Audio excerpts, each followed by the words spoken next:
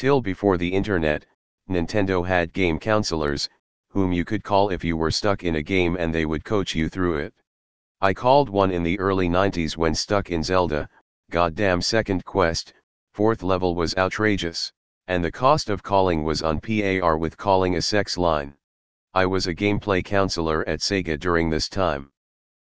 It was just regular reps who did the repair line as well. If you were good at games, they would let you take gameplay calls too. You could have a TV and game system in your cube. We were a regular 415 number at first, then moved to 900. It was a constant busy signal and almost impossible to get through to us. I wanted to be one when I grew up. I too recently watched High Score. My dad called them once. He made a face and said they were expensive. He asked me if I was happy and did they help. I said yes, truthfully. He said then it was worth it and smiled back. Don't know why that moment stuck with me. Featured heavily in the movie The Wizard, https://youtube. B/S6MRWG0ZN2Y. My phone number used to be one digit off this phone line. Lived in Redmond in the mid-80s, we used to get calls all the time from stuck gamers. I remember answering some of them as a 5 or 6-year-old and not understanding exactly what we were talking about but trying to help in my own 6-year-old way. Sierra let you send them a postcard asking for a hint. I did it after I got stuck in Police Quest. I needed to ask the hooker for help. The only time I thought of calling as a kid was for Castlevania 2 Simon's Quest. I got so stuck in that game and the quest hints made no sense. Turns out they'd screwed up the localization on the game, mistranslated things to the point of uselessness. My friends and I called and asked how to beat your shadow in Zelda 2. The person on the phone said, just keep attacking it. My friend asked if there was any strategy, tips, etc. Keep in mind we are like 12 at the time. And they just said to keep attacking it. Yeah. That call was like $7 in 1987 money. When I was 10 finally got enough courage to call about Breath of Fire 3, it was automated and still cost $20. Till I'm so old, I live in a world where many people don't remember Nintendo Power Line. I would not have gotten through Zelda without it. I called this one time when I was stuck on a boss in Karnov. The dude literally said go get an NES Advantage if you want to beat it. Only $4.99 a minute. Featured in episode 2 of High Score on Netflix, https://www. Netflix.com/title/8101987. These phone lines were the catalyst for many ass whoopings. Not cheap, lots of surprised and angry parents. I used to call them all the time, until my parents got a $340 phone bill in 1988, and then sat me down for a serious talk, because they assumed I was being groomed or molested. When I proved it to them by calling the number, the relief on their faces was palpable. The truth was, none of my friends played Solomon's Key, and the game counselors were the only ones who knew how to find the obscure, essential stuff. Gaming before the internet was crazy. Edit, a word. Damn, you tell me I have spent all that time trying to figure out stuff while I could have just called a game counselor. When I was a kid, I wrote Nintendo a letter asking them how to get past a certain part in Final Fantasy VI, which was called Final Fantasy III in the US. It involved minecarts, I think, and for some reason I couldn't understand the mechanics of what I was supposed to do. Anyway, a few weeks later I got a letter back, and they gave me step-by-step instructions on what to do. They didn't charge me anything, as far as I remember. Back then, you couldn't just look up a Let's Play on YouTube, or even look it up on Game FAQs. You were limited to whatever you could figure out on your own, plus your friends, and Nintendo Power. Sounds like you watched High Score on Netflix. That said, my parents would never let me call them, always thought I was real calling the phone sex line or Miss Cleo. The Wizard, 1989, was a great movie for showcasing everything Nintendo.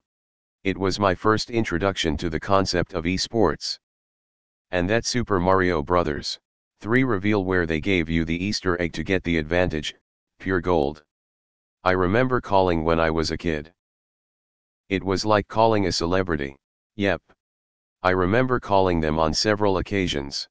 Video games were expensive by the standards of those times too, and buying one to have 75% of people get stuck in exactly the same place due to unclear or crappy design was a legitimate problem in the early days. I literally just finished watching the second episode of that Netflix series that featured the game counselors. I would have watched the third episode, but this big-ass centipede that I saw on a windowsill in my basement jumped at me rather than scurrying away super fast, so I ran upstairs. My dad worked for one of these lines for a Nintendo rival when he graduated college. He said most of his calls were kids calling to tell them how much better Nintendo was. The only time I ever called them was when I was stuck on level 2 of The Lion King for SNES. They told me to just jump. It cost $5. Oh no. I'm old. Yep, I called them 2 times about Zelda ALTTP at 8 years old or so, how to start the boss fight in 4th dungeon in Dark World and where to find the big bomb at the end. They were fast and great. As soon as they answered the phone the second time, I just said, "Hi, it's... Where have you hidden the bomb?" Like they would know what I meant right away. Getting through on a rotary phone was a pain because it was always busy, so I'd keep trying by redialing as fast as I could. Had that number memorized. Man, I just started watching High Score on Netflix and it goes through both these customer service lines and Nintendo Power magazine. So worth the watch. 1800 USA Sega y'all. They knew me well. Can confirm, I called it exactly 1 time. And it was for fucking Tiny Toons Buster Busts Loose. I was a stupid super little kid, and there's this level where I think you're running on rooftops or like, the tops between trains or something, and you just keep running and it just stops suddenly. You can't move forward, but the \screen \pans to the right showing a now new big jump you have to make. Problem is, you do not gain control of Buster until after the jump is made.